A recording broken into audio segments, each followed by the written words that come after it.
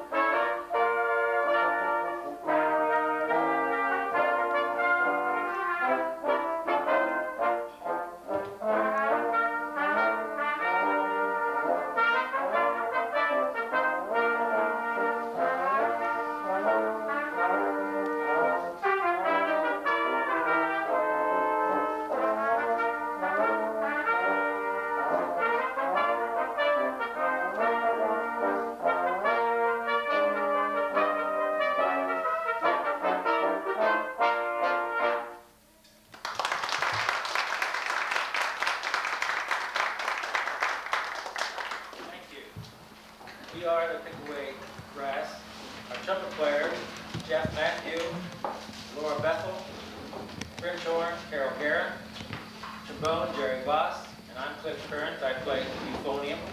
Our first number was The Entertainer by Scott Joplin, who composed over 50 ragtime tunes.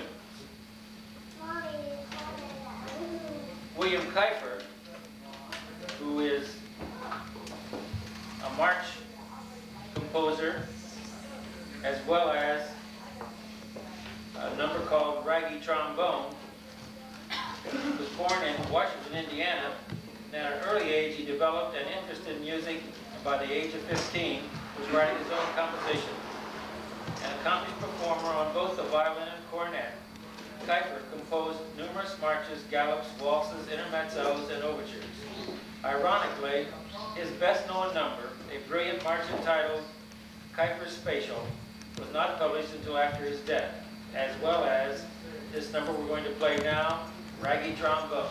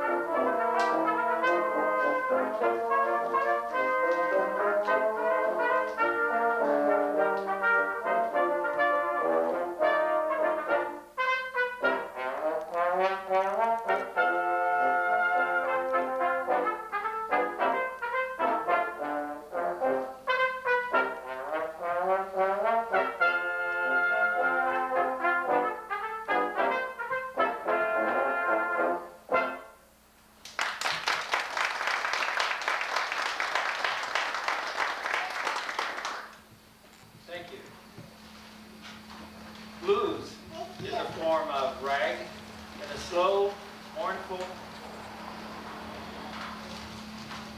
sound. Some notes of blues songs, usually the third and seventh note of the scale, are lowered or flatted. This gives the tunes their melancholy sound. Jeff has arranged the old piano roll blues for us.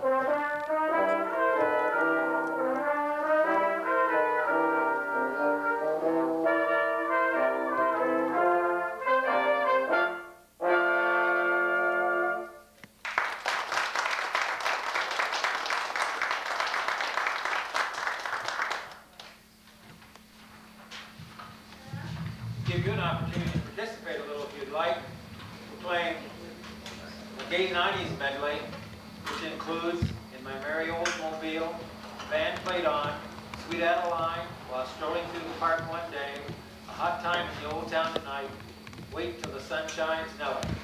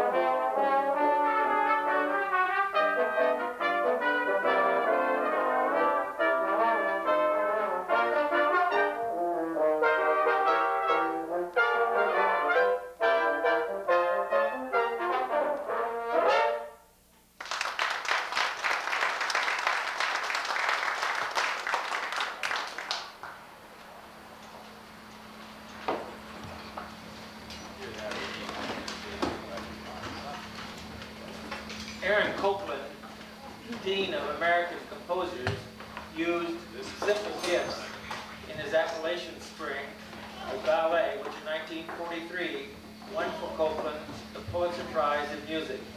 The melody was also used in the theme of Walter Cronkite's TV show, 20th Century. As a hymn, it is sung by the Shakers in Ohio. Simple Gifts.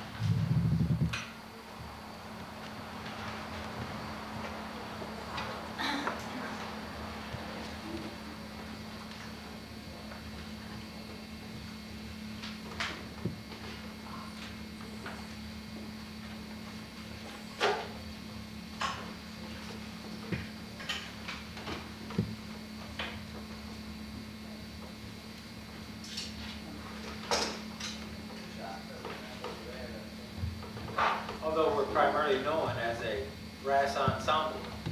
We do have some other quirks in our assembly, so we now are going to entertain you with a dialogue, Bill Bailey.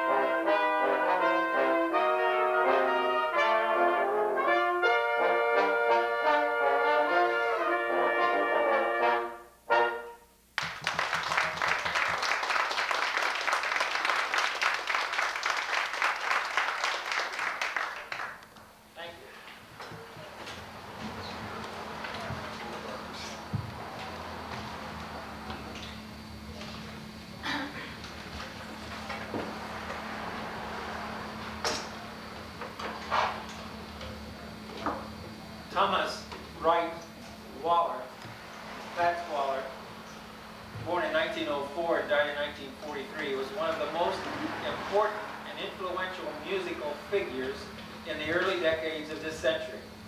Waller is remembered as a distinctive composer, pianist in the Harlem Stride piano tradition, but it is with his hit songs that Waller has achieved the most lasting fame. Ain't Misbehavin' is probably the most famous of his writings.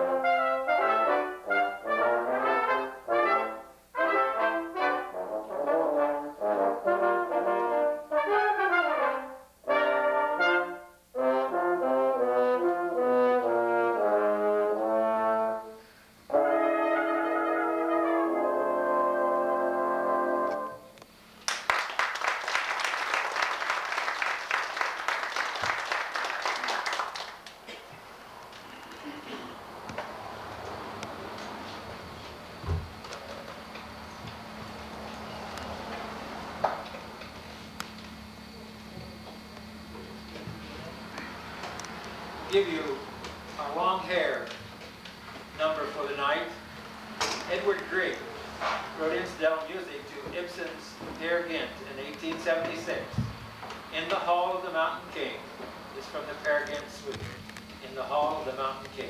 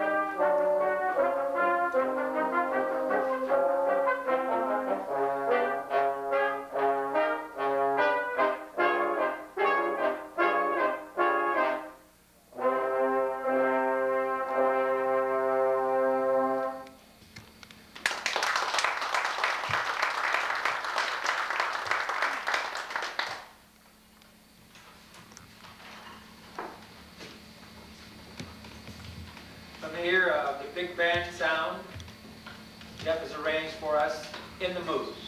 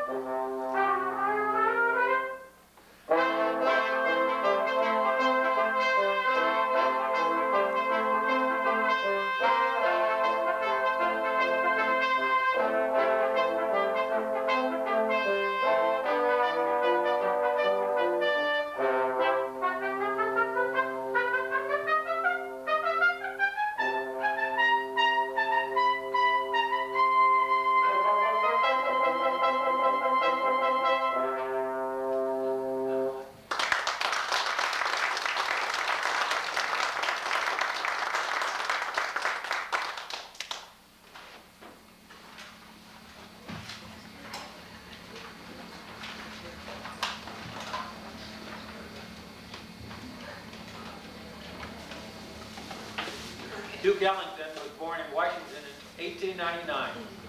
In 1932, he wrote a song called "It Don't Mean a Thing If It Ain't Got That Swing." The style, swing, is not new. It was a variation of New Orleans improvisation with this difference: group notated improvisation. That is, the parts were written out for the groups to play. This was occupied in solo improvisation as well as ensemble. This is our version of "It Don't Mean a Thing If It Ain't Got That Swing."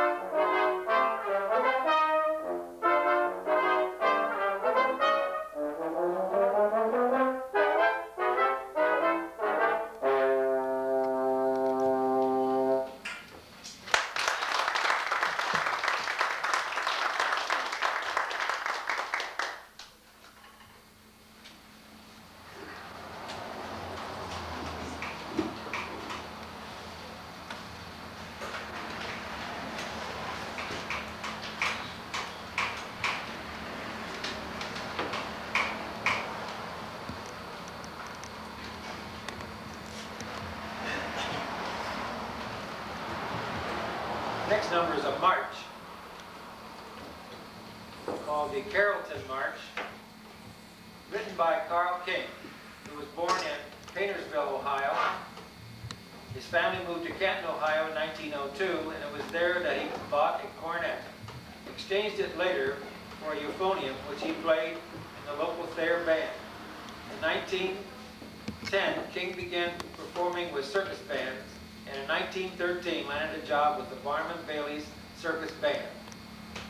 The Carrolton March by Carl King.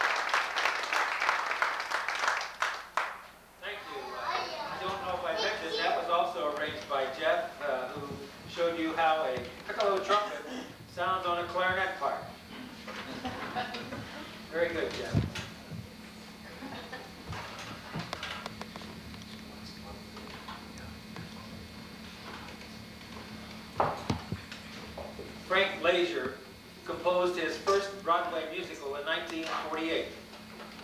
Our next number, Once in Love with Amy, is from Where's Charlie?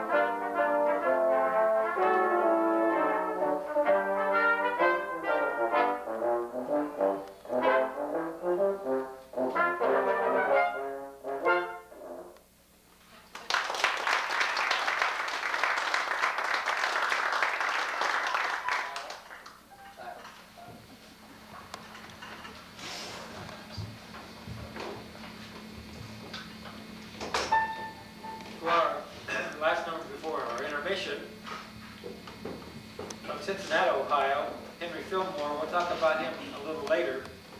He wrote many trombone numbers, and this is one called Miss Trombone.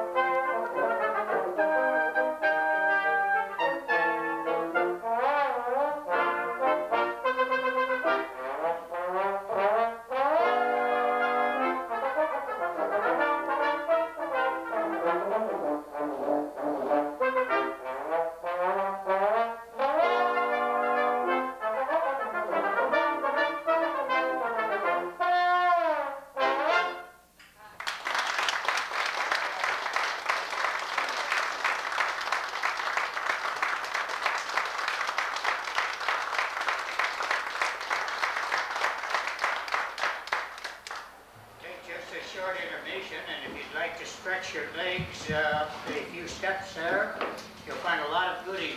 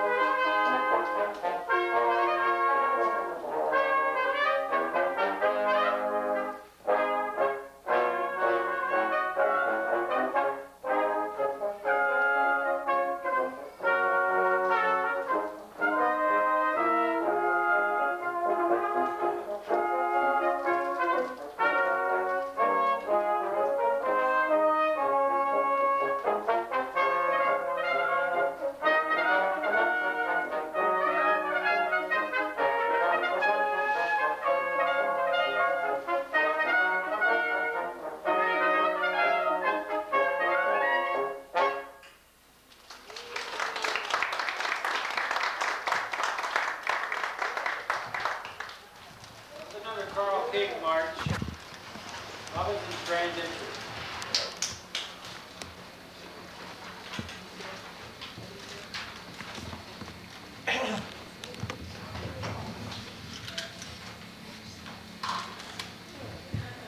Just a Closer Walk is a traditional New Orleans street band piece.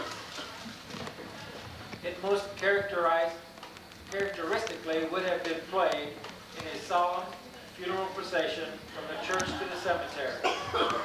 Following the slow, dirge-like beginning, an up-tempo rendition represents the happy send-off to a better life. The original melody has been found in hymnals as early as 1860. Just a Closer Walk with thee.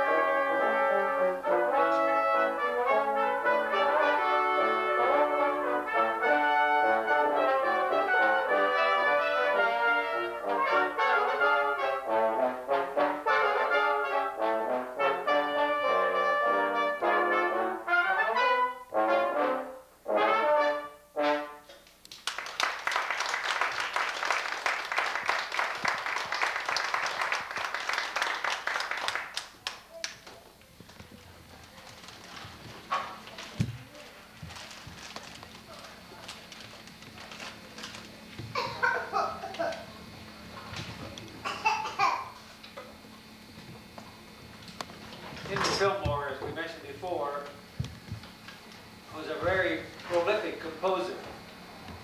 He composed over 250 compositions and 750 arrangements during his lifetime. Many of these pieces were written under 7 pseudonyms, including Harold Bennett, Will Huff, Al Hayes. Fillmore is also known as the father of the trombone smear, as he composed 15 novelty numbers featuring trombone glissandos or smears. These novelties became very popular and continue to be performed to this day. We include in our program probably his most famous slide trombone number, Lassus Trombone.